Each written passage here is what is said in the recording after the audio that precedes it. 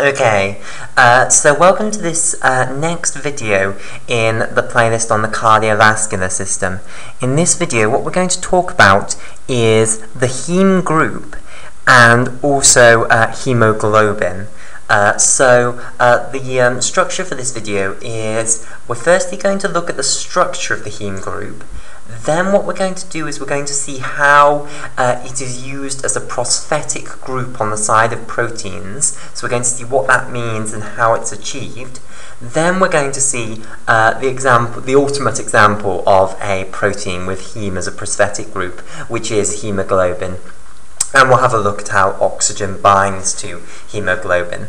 Right, so firstly, let me just clear up the name, basically, because depending on whether you are using American English or British English, heme is spelt differently, basically. So in the American English style, heme is written H-E-M-E. So this is American English.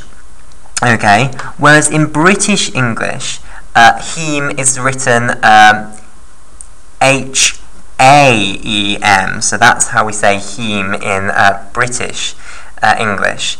Now, I have entitled this video Heme spelt in the American way, merely because my main audience is American, so I used that one rather than the English one, even though I myself am English, so I have always been taught to use this one here.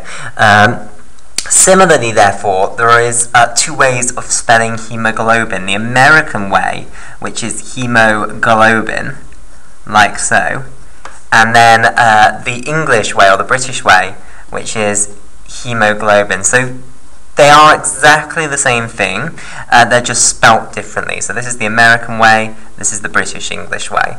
Okay, right, so hemoglobin, heme, whichever way you want to spell it. They're referring to the same thing. Right, so now that I've got that off my chest, let's begin by looking at the heme group. So we're going to look at the heme slash, and I'll put both of them, heme slash heme group. Okay, right. So this basically is a large ring structure known as a porphyrin ring with an iron atom coordinated at the center, basically. So let me show this. So you start off to draw these structures, and I'm not going to draw it atom by atom. Instead, I'm going to draw it skeletal structure. So where you where you have a corner with no letter, that just means carbon, basically, and I won't show hydrogens coming off, basically. So let's start then. Okay, so you have 4 of these pentagon rings, like so. Okay, so here's one pentagon ring. That's a bit of an odd-shaped pentagon, but basically this is a 5-membered ring, and where I haven't drawn carbons, those are where carbons would be. Okay, so here is another one here, and I'll try and make it look a bit more like a pentagon this time. So here we go. There, it's a bit more obvious now that these are corners, whereas here it was a little less obvious that those are corners. So really what I mean by a corner here is carbon, carbon, carbon. There are 4 carbons making up the rest of these rings, and then I only show the atoms basically that aren't carbon or hydrogen. I don't show hydrogens at all. I don't even give them a corner. I just don't show them. So wherever there's a missing bond, basically, you just fill that in with a hydrogen. Okay? Well, you fill it in with a hydrogen if it's off a carbon. If it's not off a carbon, then you don't fill it in with hydrogen. So all of these corners that are implicitly carbons, if they have missing bonds, then it's assumed that you understand that those other bonds are just hydrogen atoms bonded to them covalently. Okay, so you have these 4 rings, basically, containing a single nitrogen atom and then 4 carbon atoms. They are all 5-membered rings, and now they're all connected together. So there's a carbon connecting each of them together. So here we go. Here's a carbon linking these 2 carbons here. Here is a carbon, linking these 2 here. Here is a carbon linking these 2 here. Okay, and here is a carbon linking these 2 rings here. And they're a bit long bonds, but that's just the way it's turned out in my picture. Okay, right, now what we need to do is put in put in the double bonds, basically. There are lots of double bonds. So this bond here is a double bond, and similarly, this bond here is a double bond. So that's nicely sort of symmetric on both sides. Similarly, this bond here is a double bond, and this bond here is a double bond. So again, that's nicely symmetric on both sides. Now, the rings, unfortunately, aren't symmetric with the double bonds. So this ring up here is going to have double bonds there and there. This ring over here is going to have a double bond here and a double bond here. Okay? This ring down here is just going to have one double bond down there. And then finally, this ring down here is going to have a double bond here and a double bond there. Right. Now, that's nearly finished now. Just to finish it off, there are a bunch. In fact, when we talk about the Heme/Haem group, we're not just talking about one chemical structure. There are many different heme groups, and now I'm going to show you where the variation is, because actually you can link whatever groups you want off a certain number of positions. So here's our first variable position, R1 position up here. You can link whatever group you want off that R1.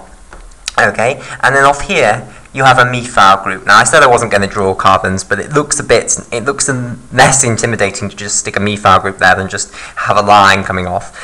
So I will just draw these methyl groups. It's not too much effort to draw those. Okay, but if you wish, you could just stick a line there if you're sticking strictly to the skeletal structure. Okay, now off this second ring over here, you have the R2 group. So this is known as the second ring here. This is the first ring, and this therefore is the first R group, and this is the second R group. And then off this here, you then have another methyl group. Okay. So again, R2 can be loads of different groups, leading to a huge amount of variability. You can have anything in R1, anything in R2. It's unset, basically. So there is not just one heme group, because there's all this variability, basically, for what you have as your R1 and R2. And it goes on, basically. There is a methyl group off here, but off this carbon of the ring here, again, you have an R group, basically. It's not set what you put there. So that's the third R group. And then off this fourth ring, you then have the fourth R group, and again off here you have a methyl group like so. So that structure that we've now drawn there, this is not heme yet. This is a porphyrin ring. So porphyrin ring. Okay, it's the basis for heme, but it's not quite there yet.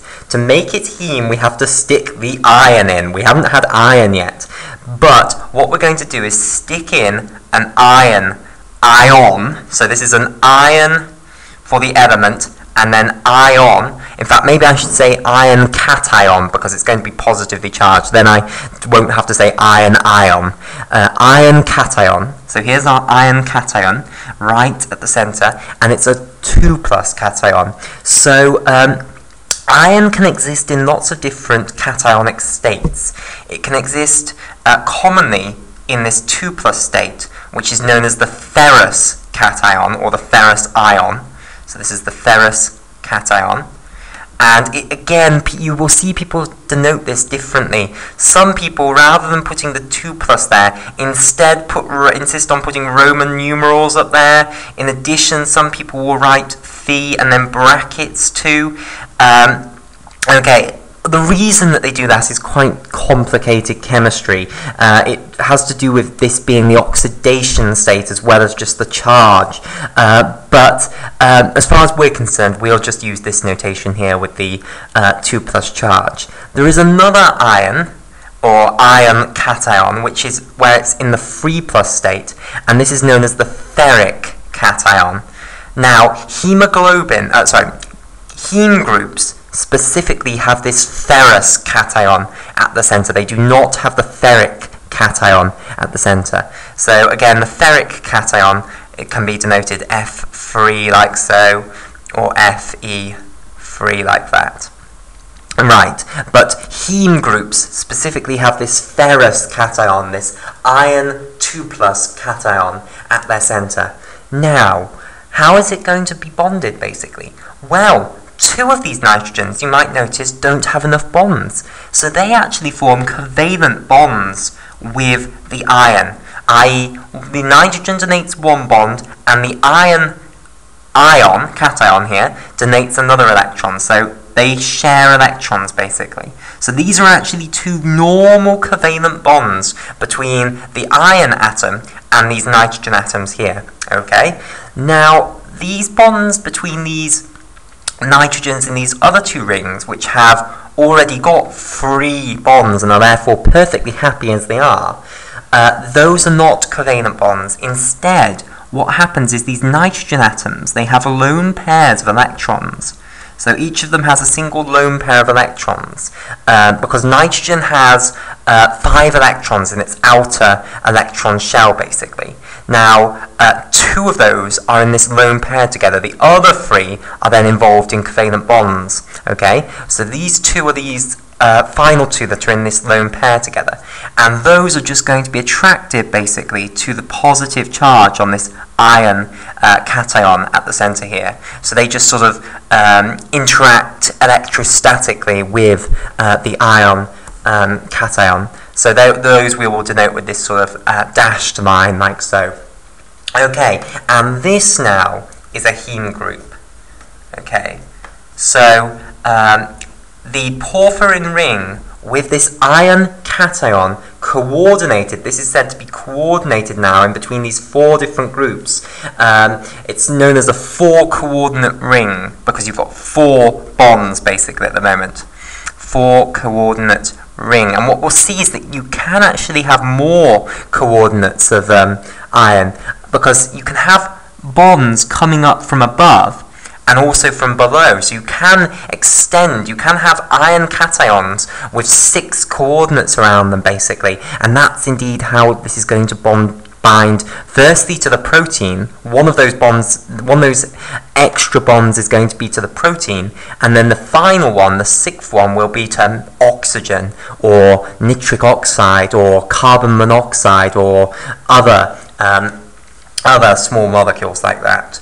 Okay, so the heme group itself is an extremely planar structure. All 4 of these bonds are in a single plane. So it is like we've drawn it, and there are 2 available bonds to interact with this iron cation, one from above and one from below. And we'll see how that's important in the next video.